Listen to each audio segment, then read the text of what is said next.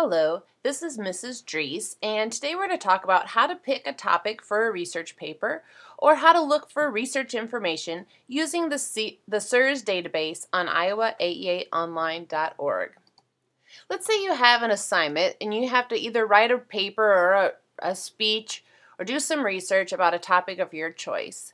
I'm going to pick a random topic like capital punishment. Capital punishment. Can't spell today. Alright, I can do a Google search for that.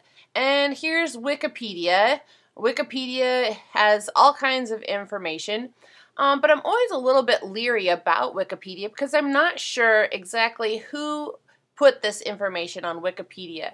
Did that person have real credentials, or are they just someone who feels strongly about it and really doesn't have any credentials in order to add that to Wikipedia? So you can look for other research articles, and you might find some, but a good place to go to find research articles is the SIRS database. So I'm going to go ahead and do a search for, my computer lets me, I'm just going to look for Denison. Oh, here's Denison High School. We can click on that. The first one is Denison ISD, and that's not our school. But here's Denison K-12. Here's Denison Community School District. We'll click on that one. We're going to go to the middle school, and then we're going to click on the link to the Media Center. Underneath the picture of the Media Center, there are many links. We're going to click on the one in the center that says AEA Online.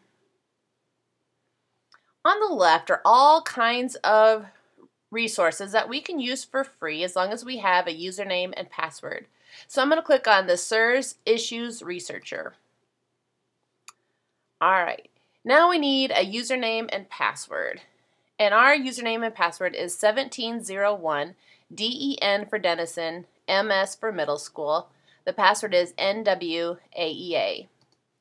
So I'll type that in, 1701 DEN MS. Password is NWAEA. And I'll press enter. Alright, I'm going to click on the link to the SIRS knowledge source. Okay, here is a whole list of topics that you could write about. I think this one would be interesting. Cursive writing. Should we have cursive writing or not cursive writing? Should we spend time teaching that or not? But there's all kinds of different topics. And I talked earlier about doing capital punishment. So here's capital punishment. Over here are the top 10 that have been researched by other kids. So I'm going to click on capital punishment. Alright, so here's the issue.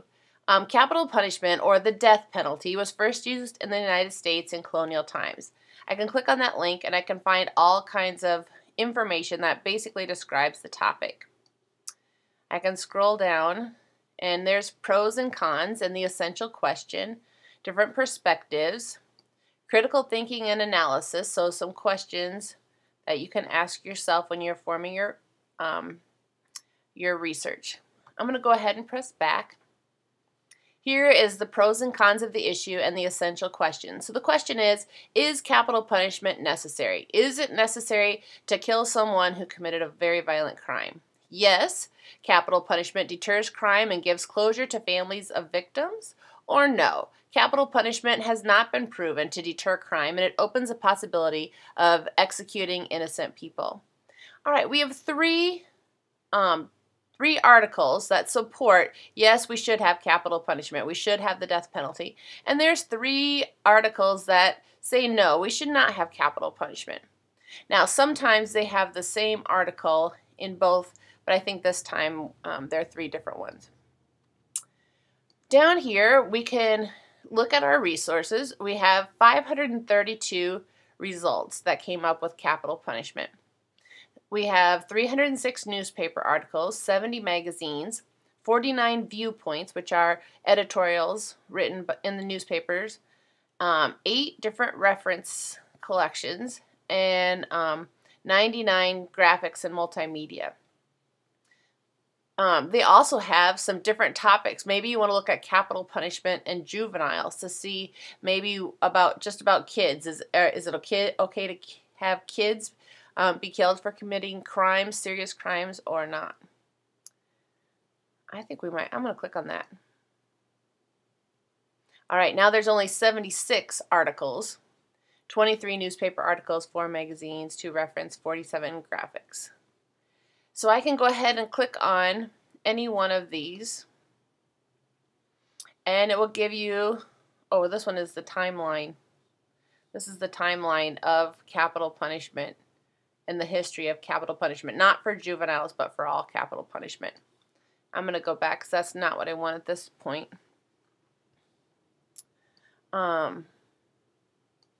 Here's the difference in sentencings of 2 juveniles, highlights difficult issues. So you could click on that, or here's when children kill, punishment varies. So here is all of the information where you found it. It's a newspaper article. It's the McClatchy Tribune News Service on September 16th of 2009. Here's your title and your author. Here's the information.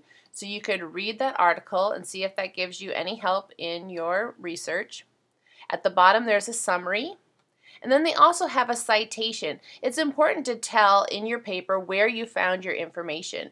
There's 2 different formats. You can do the MLA format or the APA. I think usually in school, most schools use the MLA format. So here's how you would cite your source.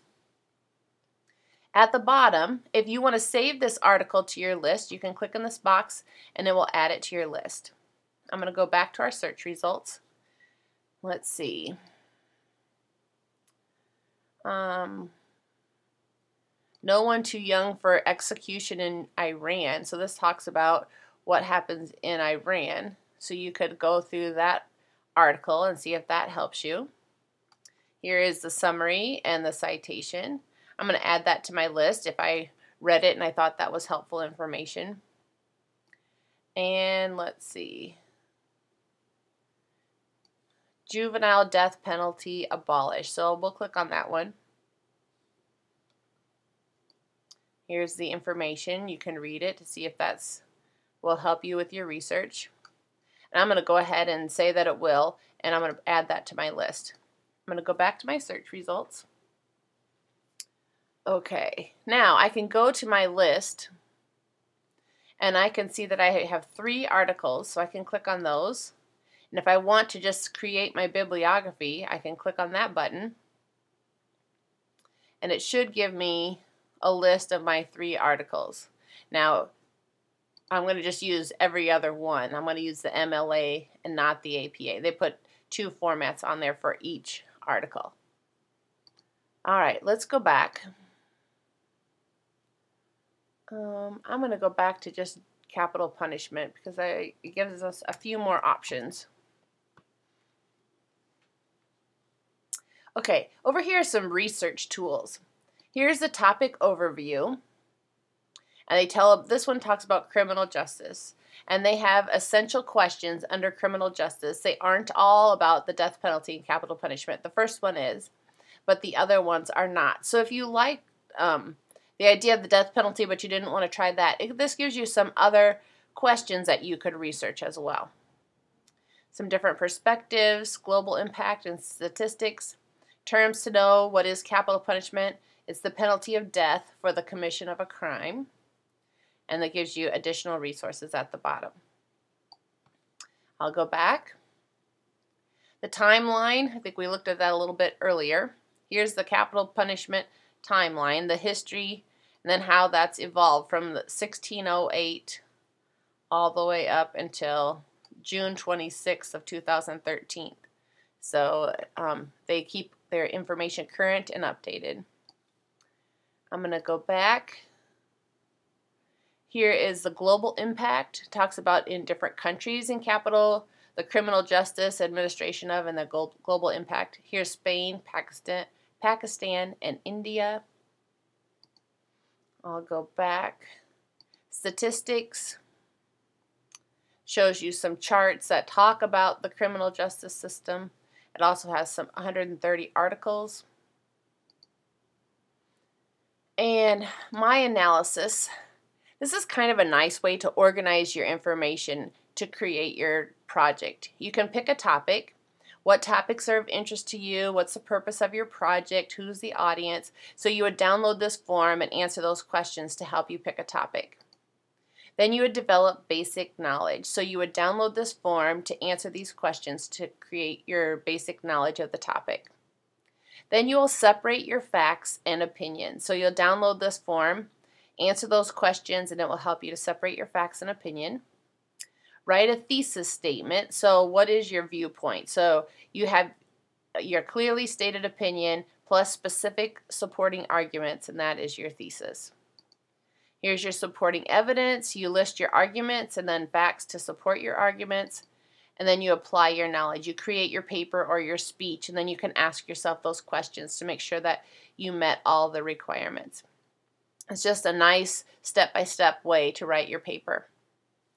All right, I need to close the tab on that one.